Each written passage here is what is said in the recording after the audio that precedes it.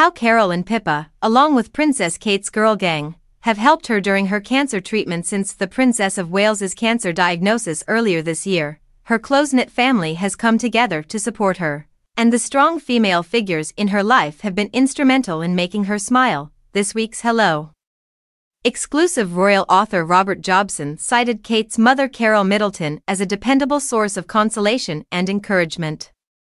Carol has been there for them throughout, supporting Kate, but William too, talking to him and giving encouragement, given his own father has also been diagnosed with cancer, said Robert, whose new book, Catherine, Princess of Wales, is published on August 1st.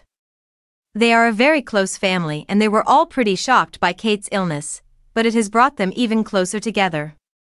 They've rallied around her, especially Carol and Pippa, and their brother James. They've all played an important part in this.